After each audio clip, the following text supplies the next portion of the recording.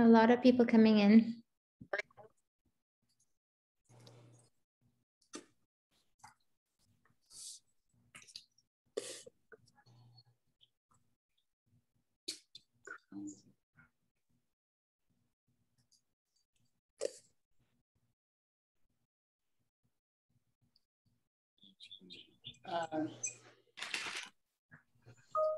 Okay.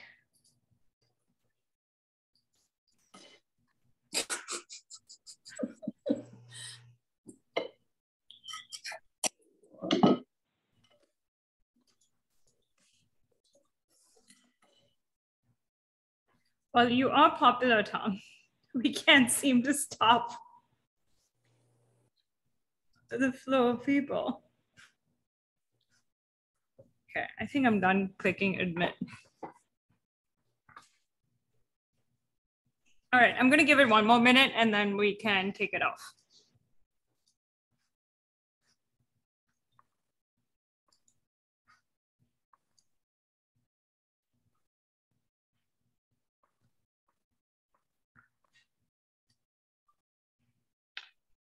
Okay, Goda, is it okay if we get started? Yeah, sounds great. Okay, well, Tom, thank you very much for joining us. As you can tell, you're extremely popular. We're still admitting folks from the waiting room. And thank you to Meena for inviting Tom to speak with the folks here at SBC. Normally, you know, I used to intro our speakers or our guests, and then I found it really odd because I've already shared your bio with everyone, and I'm sure everyone's read it, and that's why they're here to listen to you speak. So instead of me introducing yourself, you know, you've had an incredibly varied journey through industry, government, academia, and even the tech sector. If you could just outline a few highlights that shape your thinking today and how it impacts your work at Schmidt Futures, that would be great as just some context to get us started. Yeah, so if I think about my career, one of the things that I've done is to try to bridge the divide that exists between the scientific and technical community on the one hand and the public policy community. So, you know, if you were to think about what's the background of people who are involved in public policy, it is largely people who have a legal background or maybe a PhD in economics. They've worked on the Hill, they've worked at a think tank, they've been involved in helping to elect a president. But if you ask them, you know, how many computer scientists do you know? How many electrical engineers do you know? How many people do you know who are working on synthetic biology or quantum computing? You know, these are not people that they tend to hang out with. So I think of it as kind of being the equivalent of different cliques at high school when you had, you know, jocks and nerds and the theater kids, for example, and not a whole lot of overlap between those cliques. And so what an important thing that I've done in my profession is to be a member of those different communities and to try to increase the mutual comprehension between those communities. So I'll give you one example. So in the late 1990s, I was working for President Clinton, and I stumbled across a group of program managers working at agencies like DARPA and NSF who were beginning to pay attention to the emerging field of nanoscale science and engineering. And I thought this was really interesting, and I asked them, if the president decided to make this field a priority and give you some additional research funding, what are some things that might come out of it? And they said things that were, to a policymaker, totally incomprehensible. They said, well, we might be able to develop a material with a Young's modulus of this many gigapascals. We could create functionalized nano-engineered MRI contrast agents, and we could create molecular memories with a storage density of 10 to the 15 bits per cubic centimeter. And, you know, after talking to them for a while and understanding the the research that they were talking about, I was able to turn that into storing a device the size, storing the equivalent of the Library of Congress in a device the size of a sugar cube, detecting cancerous tumors before they're visible to the human eye, and making materials that are stronger than steel but a fraction of the weight. And armed with those examples, I was able to get President Clinton excited about the long-term promise of this field. I was very clear that achieving some of these goals what was going to take a decade or more. And he went to Caltech and gave a speech in which he announced that he was going to double the federal funding for research in this area. And over the years, that's resulted in tens of billions of dollars in federal investment. A lot of other countries copying the United States and launching something similar. And now we're beginning to see new products that take advantage of nanoscale materials, devices, and structures. So that's the type of thing that I've tried to do, is by being a member of both, interacting with scientists, engineers, and entrepreneurs on the one hand, and the policymaking communities on the other, to identify something that, at least in my view, we should be doing that we're not currently doing. And you're on mute, Ruchi. I'm on mute, so that is kind of surprising.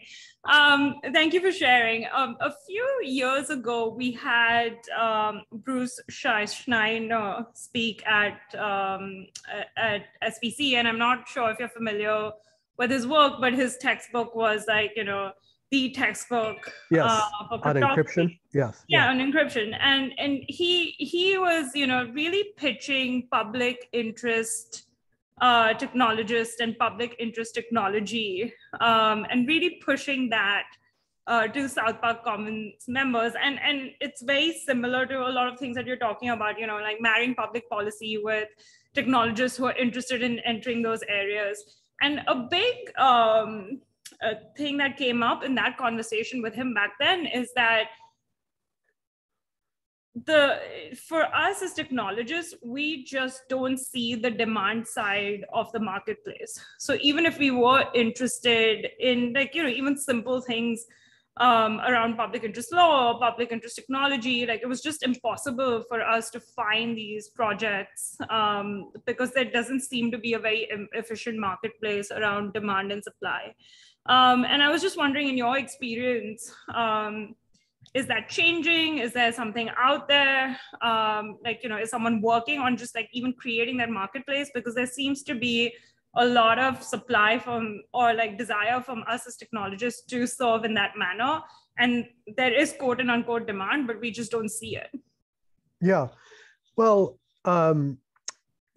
we've tried to invest in some projects that will help with that, but I don't want to pretend that is a solved problem. So for example, we support something called the Tech Talent Project, which is designed to try to help solve this for the federal government. So the federal government needs more technical people, people who work on software engineering, product management, human-centered design, data science, cybersecurity. And the Tech Talent Project, which is led by Jennifer Anastasov, who is the former head of people operations for the US Digital Service, is on the one hand interviewing people who are technical, who are interested in public service. On the other hand, talking to the White House and the federal agencies to find out where the demand is, particularly in senior level positions. At the entry level, we have been supporting people like Chris Kwong, who created a program for young technologists to enter the government and figuring out how to make that.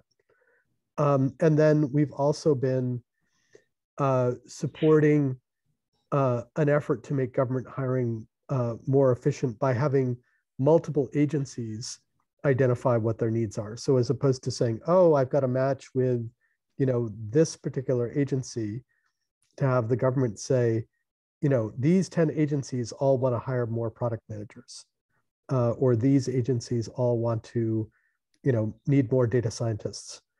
So there's lots more to do. The other thing that I see happening is technologists creating new social enterprises. So I don't know if you've had Clem Jacoby talk, but she's a former Google APM. She's interested in criminal justice reform. She created a new organization called Recidiviz, which is about using modern software engineering and data science to improve decision-making that can reduce prison recidivism. And she's just one of many examples of people who are creating, and obviously that's creating a lot more opportunities for other technical people who don't necessarily want to be a founder, but if there's someone who can identify that opportunity and do some of the fundraising, then they're delighted to participate as an engineer. Yeah, I just want to point out that the example that Tom gave is actually a pretty phenomenal project. And she built a for-profit venture that is doing actually pretty well, and did raise venture funding, traditional venture funding. And she's basically building a better decision framework for figuring out when people should go on parole or when people should be discharged, and so on and so forth, as opposed to it being manual. Again, this is just more context for SPC members because it is a very inspiring project, and everyone should look it up. So going back, just combining a few different themes that we've already talked about, at SPC, we also seek out pretty exceptional, talented folks to join our community. And we don't really care that they're in their earlier stage of exploration or they'll pivot multiple different times. We're more interested in seeing that when they are part of the community and they're interacting with each other, what kinds of projects come out from it. And it feels like Schmidt Futures also tends to invest in talent. And I'm curious, what was your thesis in investing in talent rather than ideas?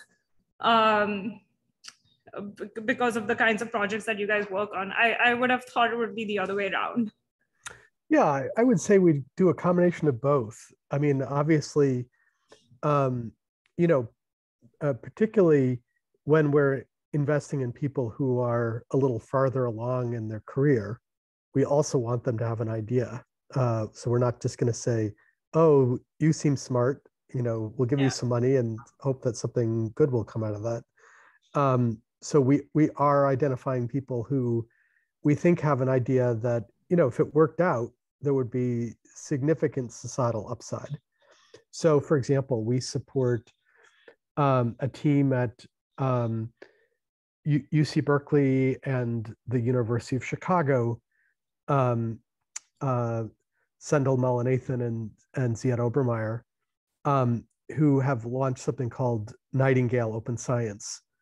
And they're identifying opportunities to use machine learning to improve decision-making around healthcare, and have actually been able to work with multiple healthcare providers to get access to the data, which is the hard part of this. So they had the kernel of the idea, which is why we decided to support them. Another person that we support is Saul Griffith, who is the CEO of something called the Other Lab.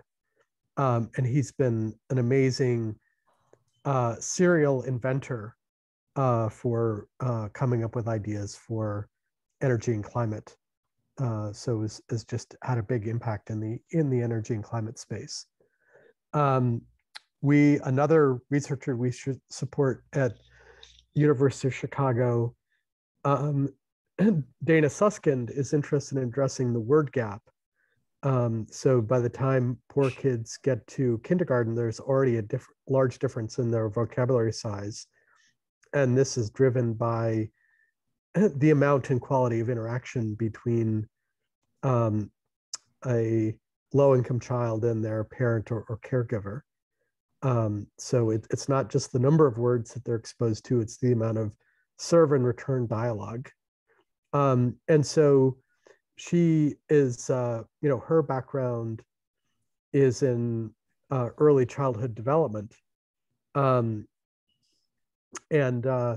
So we were able to connect her with some technical people because she was interested in creating something that would be the equivalent of Fitbit for parents, that would be able to measure the number of conversational turns using machine learning and speech recognition.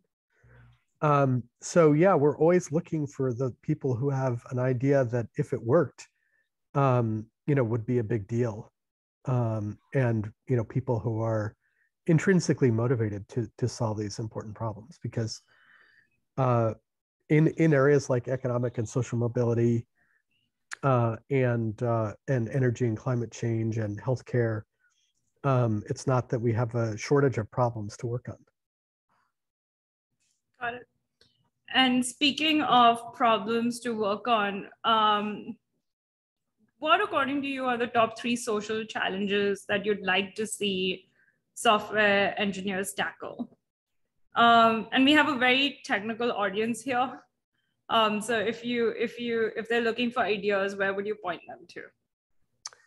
Yeah, so one thing about software that I don't think that policymakers have totally wrapped their head around is that it has a very different cost structure from the way that we traditionally think about solving a problem. So let me give you an example. So do you have a guess as to how many adults living in the United States are reading at the 3rd grade level or below? I don't know. Audience, does anyone have a guess? Please unmute yourself and speak up. Anyone? 60%. So, yeah, 50%. So there are 36 million adults who are reading at the 3rd grade level or below. And so, the way a policymaker thinks about this is, what is the cost to deliver, say in this case, adult basic education, adult literacy, times the number of people that you want to serve. So let's say that it costs like $2,000 per person or $4,000 per person. Then it would be, if it was $4,000 per person, and you were trying to serve another million people, then it would be $4 billion, which is a lot more than we currently spend on adult literacy. Well, how would a technologist think about this? They would say, well, there might be some fixed cost to develop something that was like really high quality and engaging. But then once you've figured out how to pay for those fixed costs, then the marginal cost of making it available to more people would be really low. And that's like why a company like WhatsApp with 50 engineers at the time it was acquired can have a market cap of $17 billion, because the marginal cost of making WhatsApp available to more people is really, really low. So I think that's like one general area that I would point to is there an opportunity to solve at least some portion of a societal problem in a way that the marginal cost of making it available to more people is really low. And I think adult literacy is an example of that, and something that we've been talking to Duolingo about. Clearly they've made some progress on second language instruction, but the question is, is there something that they could do just to help address the just low literacy problem? And if they did, is it something that would be relatively straightforward to scale, because the marginal cost of making it available to more people would be low? Any other ideas? Well, so if I think about the climate problem, one of the things that is so challenging about it is that we have this very limited window of time in which to solve it. So does anyone know when Bell Labs developed the first solar cell? Any guesses? People could just put it in the chat if they have a guess for when without Googling it. Yes, 1950, very close. 1954 is when the first solar cell was developed. Well, if you think about the time since 1954 to like 2021, when like solar is actually now large enough to begin to show up in the statistics for production of electricity, that's almost 70 years. And if we want to meet these really ambitious 2040 and 2050 goals, we have a much shorter window of time in which to address them. So as I think about, well, what would accelerate progress, it's at least plausible to me that there are some things about the kind of combination of robotics and computer science that could accelerate the pace of scientific discovery.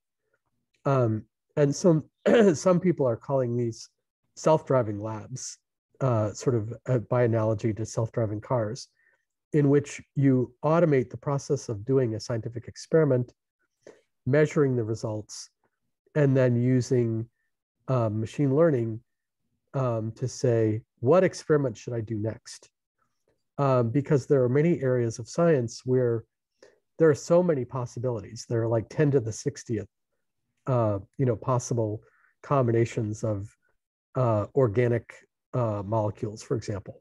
And so a brute force approach of trying everything is just not going to work.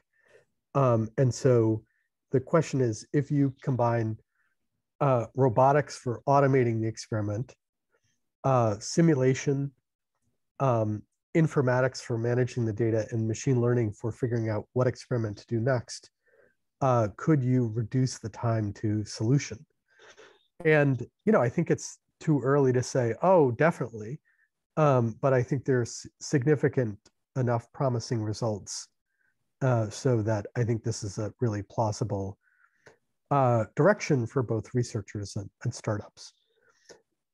So you're already beginning to see companies begin to do this in biology with Emerald Cloud Lab as an example, and a lot of researchers interested in what people are calling autonomous experimentation or self-driving labs. So I think that's a really promising area for making progress on the climate problem. The other thing that you're beginning to see is the formation of communities who are specifically interested in how do we leverage advances in specific areas of computer science to solve a given societal problem. So one example of a community that we support is called Climate Change AI. And it was started by 2 graduate students and a postdoc, and is now this global community that has organized a detailed research roadmap of dozens of different ways in which machine learning and data science can contribute to climate change mitigation and adaptation. We and some other foundations have supported them to run an RFP. They organize workshops at the major machine learning conferences like NeurIPS and ICML. And it's a good example of this kind of more general phenomena that some universities are calling CS plus X. That is, what we need is people who not only have expertise in computer science, but have enough domain understanding to be able to collaborate with experts in this field and say, what are some of the different ways in which advances in computer science and software engineering and data science, machine learning, et cetera, can make a difference to solve this scientific or societal problem. I think Omar had a related question here. Omar, do you want to jump in? Oh yeah, sorry. This was just a quick question. What is the relationship between self-driving labs or autonomous labs and climate change? Oh, yeah. I didn't quite get that. So if you look at the several dozen areas where we need to make progress if we want to have a carbon neutral economy, a lot of those are going to require innovation in material science or chemistry or biology or other fields like that. In material science, the typical time to go from discovery to high volume manufacturing is 17 to 20 years, because there's a lot of that, which is trial and error. And so we need to compress the time and cost associated with that end-to-end process of going from discovery to high volume manufacturing. And I think that this is an area where the combination of informatics, robotics, simulation, and machine learning could make a difference in terms of compressing the design, build, test, learn cycle associated with science and engineering.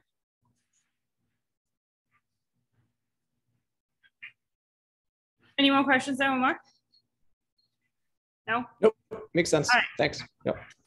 Okay, I'm going to switch tracks completely. So a lot of folks in the community, as with a lot of the tech industry, are really interested in Web3, DeFi, DAOs, etc. And a lot of people believe that it will level the play field, whether it's in like banking, labor, markets, even governance for that matter. I was just speaking to someone yesterday who was working with the Oakland government to build a DAO that focused on governance and issuing tokens in the community of Oakland itself.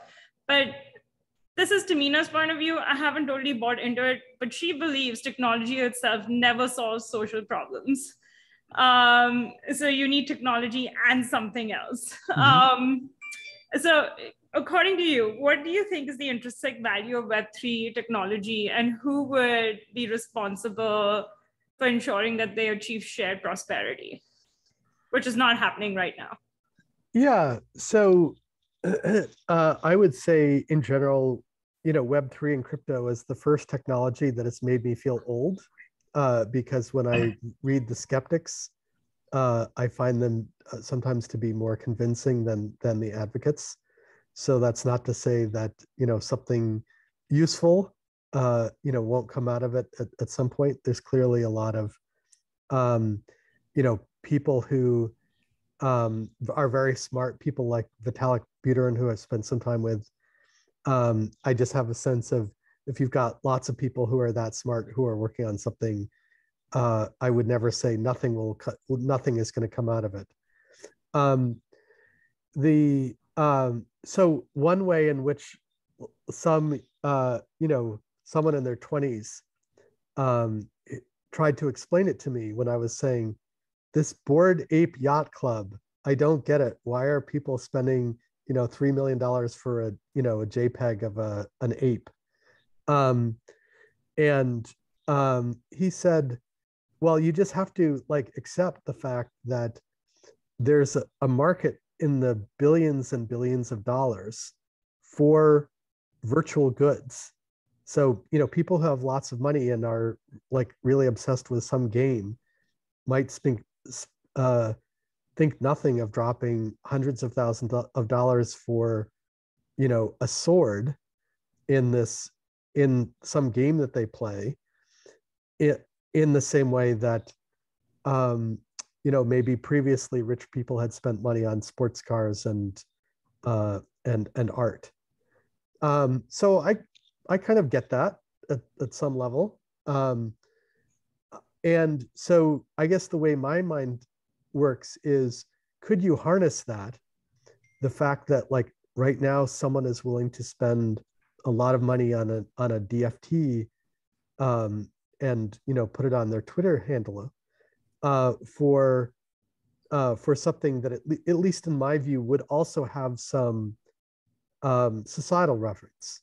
So for example, could you use DFTs to fund science? And as opposed to, so for example, one problem that we have is antimicrobial resistance. So if we don't do anything about this problem, and we live in a a world in which penicillin and all the other antibiotics just stop working, then 10 million people a year will die. So that would be a bad thing. And scientists are like telling us now. So I think it would be like, it's the equivalent of a very, very slow car crash. So it would be pretty pathetic if we weren't able to get our act together to do something about this before, lots more people die. So is there a way in which, as opposed to people having a Bored Ape JPEG, that they were like, hey, I funded this, here's the molecule that my philanthropy funded, or something like that. So anyway, that's, I get that people are willing to spend a lot of money on this. And I'm just wondering whether there's that sort of people's willingness to do this could be harnessed in a way that would be more societally productive than rare pictures of apes that have laser beams coming out of their eyes and gold fur. But, I'm just a boomer, so what do I know? And you're on mute again, Ruchi. Yeah, I'm sorry, that was my baby in the background, but I was just going to call you a boomer myself. Yeah. But in that spirit, let's just move on to something else. I've been told that you've also worked on vaccine development in the past. Mm-hmm. I'm curious how you feel about the vaccine rollout. There is a new belief coming about that the vaccine actually might have slowed down recovery from the pandemic in general. And now with the Omicron virus, and the breakout Delta cases, it's not clear whether the vaccine was there's just a lot of different points of views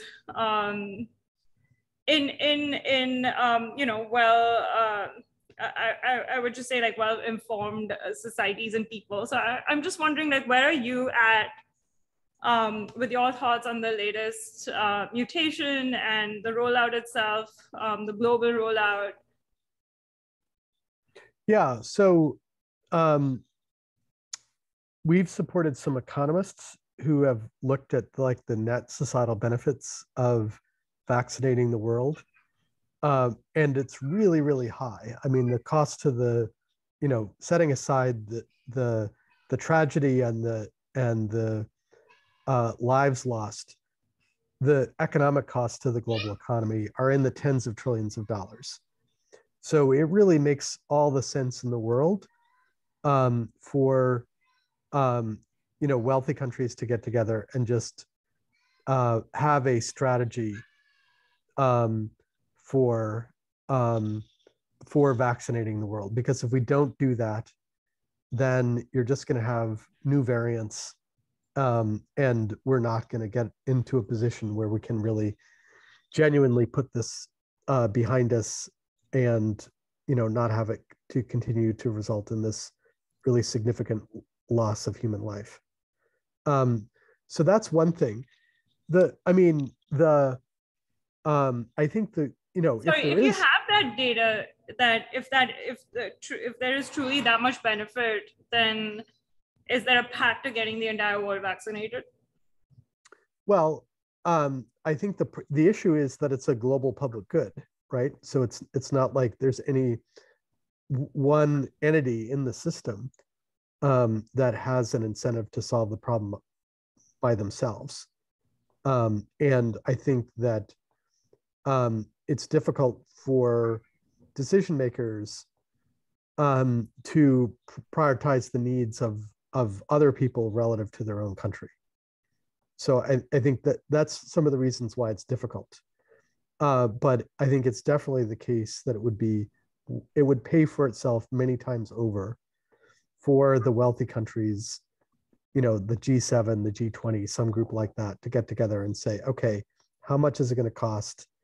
And, we're going to pay for it. And then, with medium income countries, obviously there should be some burden sharing. It's not like it needs to be free to all countries.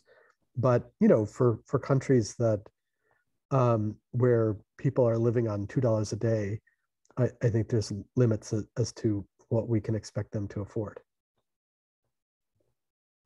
Interesting. I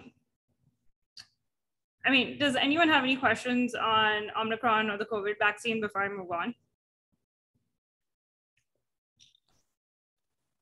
No? Guys, this is the new hotness, but I think everyone is totally COVID out in some sense. I have another question. I think you bring up an interesting point of view, and I've often thought about it as it relates to climate and climate change topics. And it just, one piece of it is technology. The other piece of it is policy.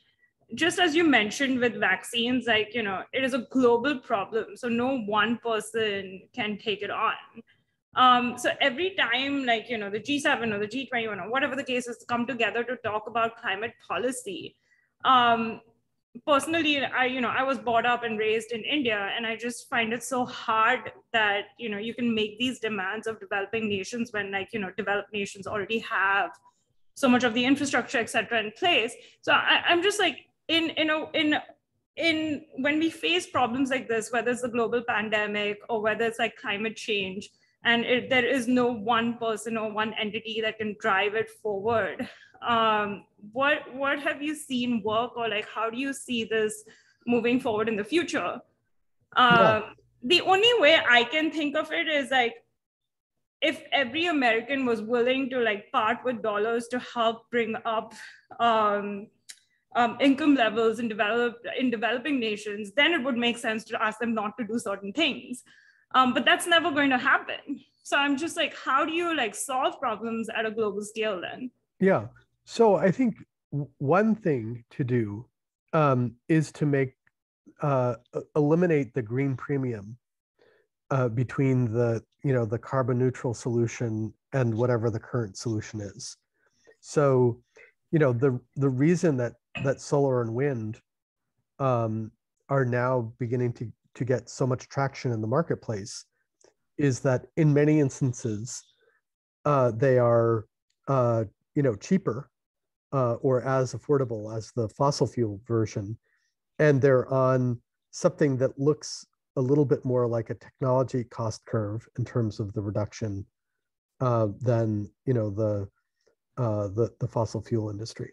So I think one of the things that the United States can do is to say, how do we move these technologies down the cost curve as rapidly as possible?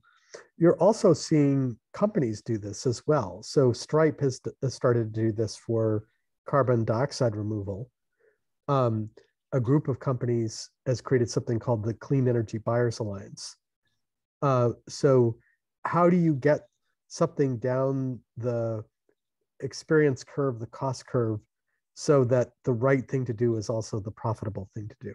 And then that'll make it a lot easier for developing countries like India to say, okay, the developed countries have like gotten solar, wind, electric vehicles, batteries, carbon neutral versions of cement, plant-based alternatives to meat, and they've driven them down the experience curves to the point where the green premium is either non-existent or is manageable.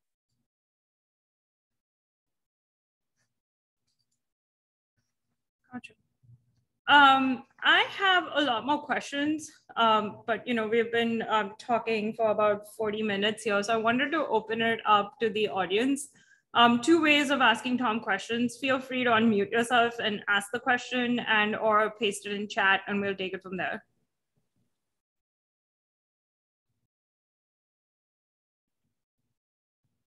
Anyone?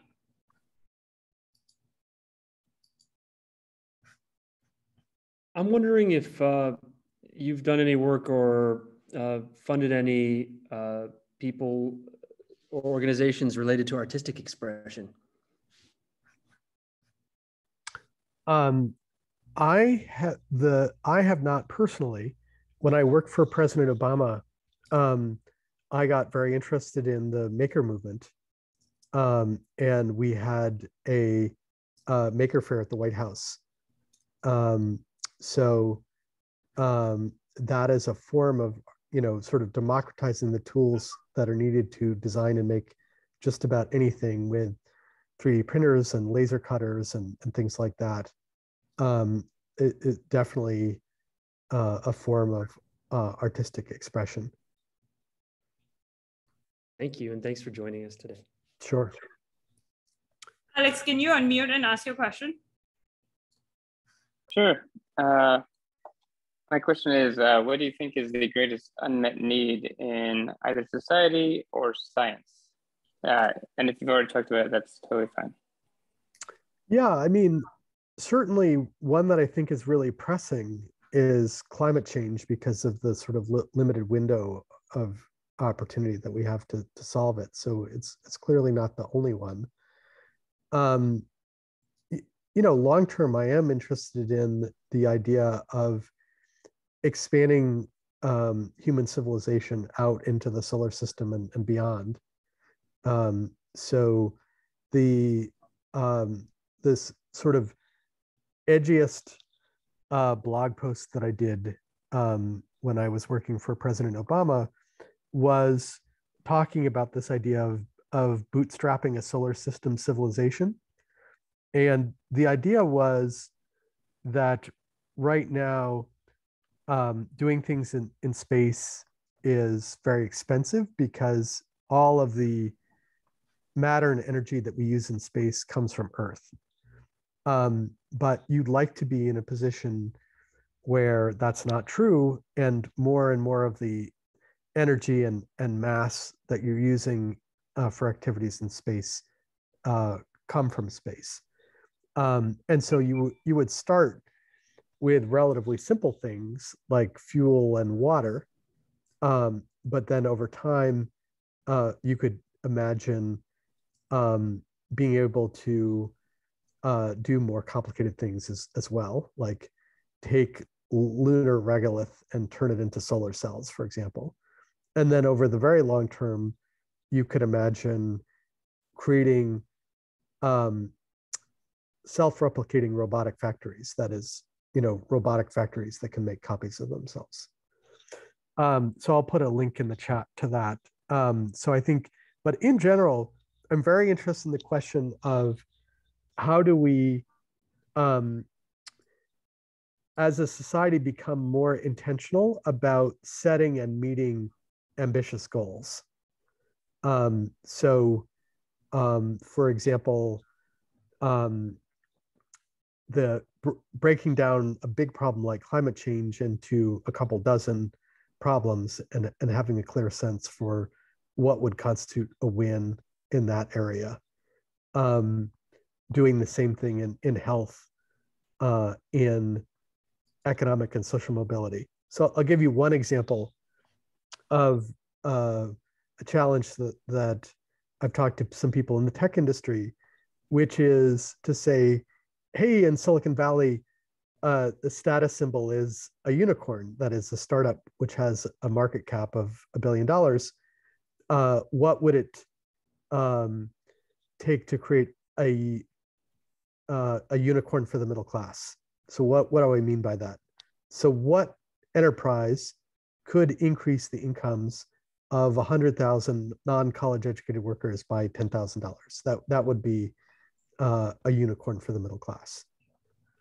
So new forms of hiring that rely less on whether or not you have a four-year degree, the use of advances in learning science and learning technology to give someone a skill that is a ticket to the middle class and be able to do that in months rather than years, and mechanisms for funding workforce development that look more like equity as opposed to debt.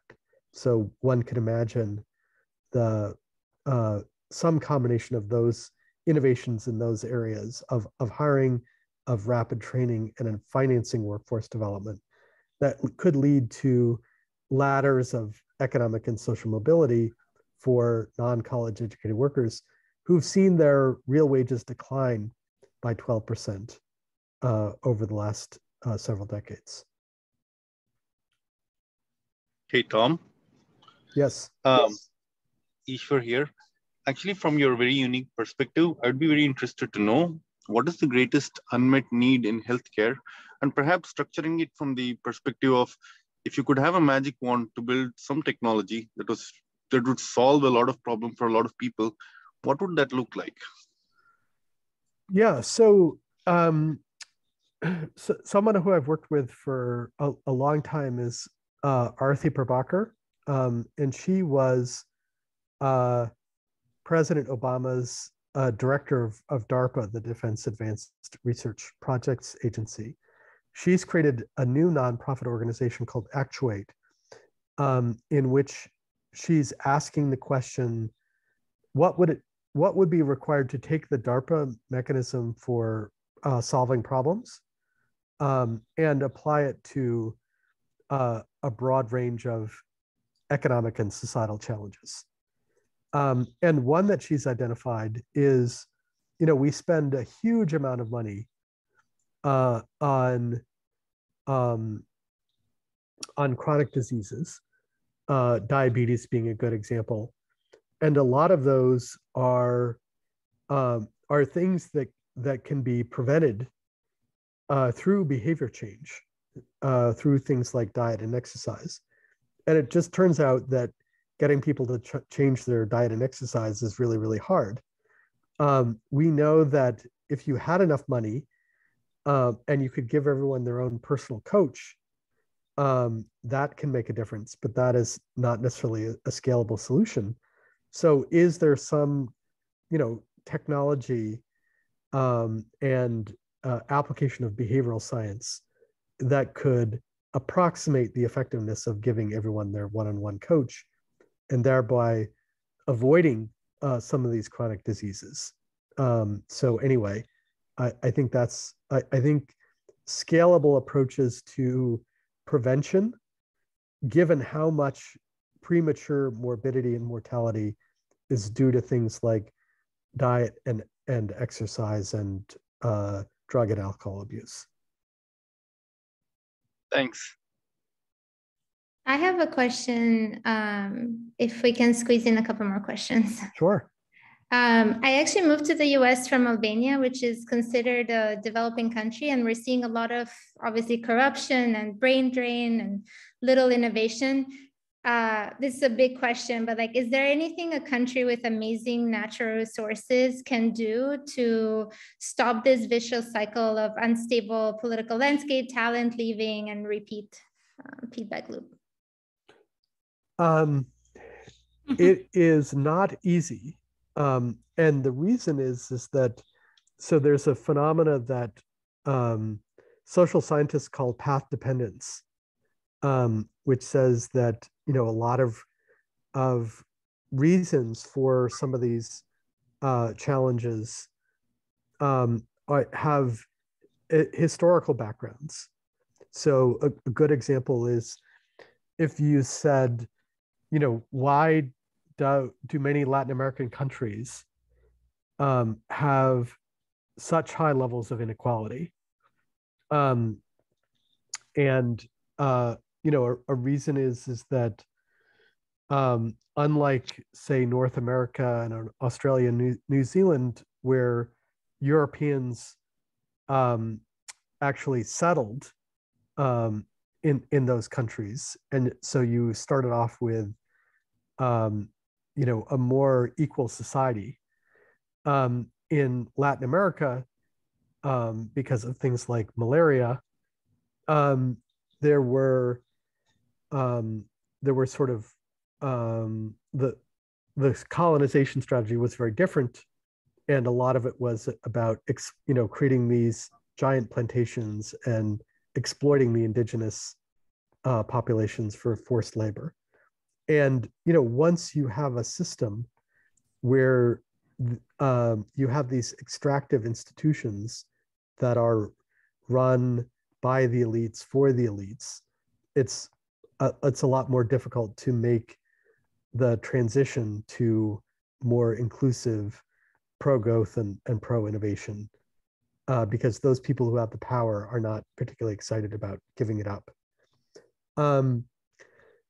One idea that people have talked about is this idea of charter cities.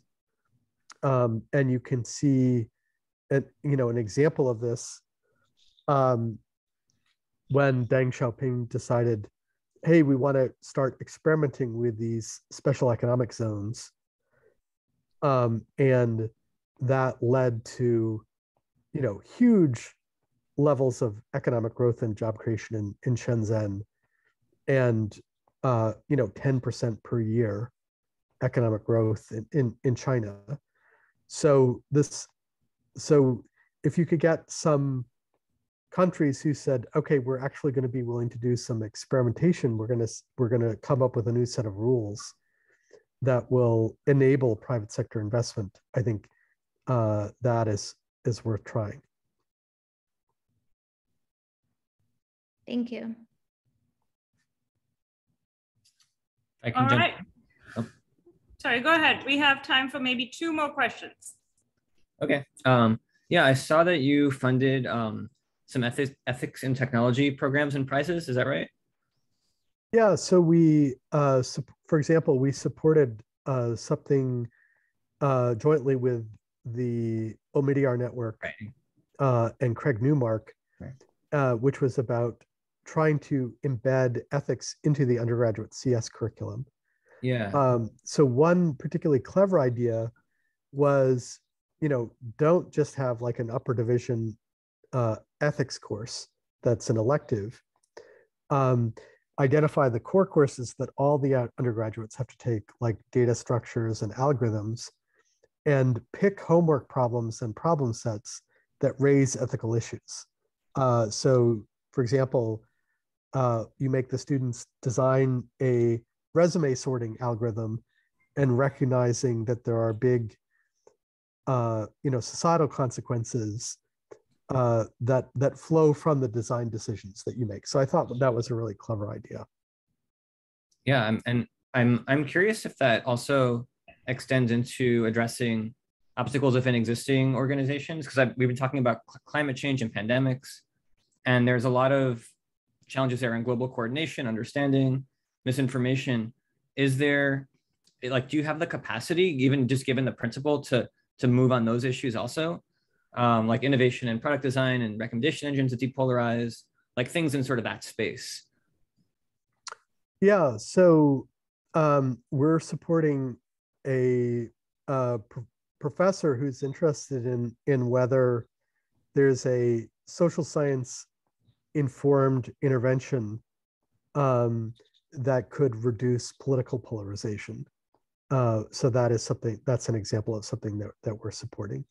But I think that's an area that, deserves a lot more attention. Very cool. So yeah, we're definitely open to ideas in that area. Let me close with a thought experiment that I used to pose to people when I worked for President Obama, and see if you either have any ideas or run into people who you think might have an idea to answer this question, which is, so this is the thought experiment that I used to pose to people: is you have a meeting in the Oval Office with the president, and he says, Ruchi, if you give me a good idea for improving the human condition, then I will call anyone on the planet.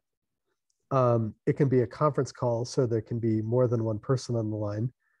If it's someone who works for the federal government, I can direct them to do something because I'm their boss. If it's someone outside the government, I can challenge them to do something. So you have to tell me not only what your idea is, but in order to make your idea happen, who would I call and what would I ask them to do?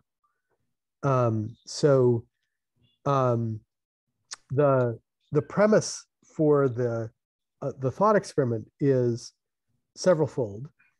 One is it's a version of the Hamming question. Hamming was a researcher at Bell Labs, and he used to ask his colleagues, what is the most important question in your field and why are you working on it? So presumably, if you really had a meeting with the president, you would pitch them on something that you thought was really like a really important issue as opposed to a second or third tier issue. The other is that most problems require building coalitions. And it's very difficult to build a coalition if you can't articulate, number one, who are the members of the coalition, and number two, what are the mutually reinforcing steps that they would need to take in order to achieve the goal. So if you, Ruchi, would you be willing to collect ideas from people to the extent that they have any in answer to this question? Yeah, I would love to, and we'd be happy to forward them. I'm Great. going to co-vote Tamina to help me with this. Absolutely, would love to do that. Yeah. And I did a 10-minute video on this thought experiment, but the TLDR version is if you could call anyone, who would you call and what would you ask them to do? That's a pretty good one. Hopefully we can get a few. So here's the question. Assuming we send you this back, will you place the call for the one you like the best? Absolutely. Okay, we're going to hold you to that. So now instead of one, I'm going to request that you place the call for the top 3. All right. I'll place the calls for the ones that have the highest social expected return. Sounds great. Could we get the link to that video, please? Yes, absolutely.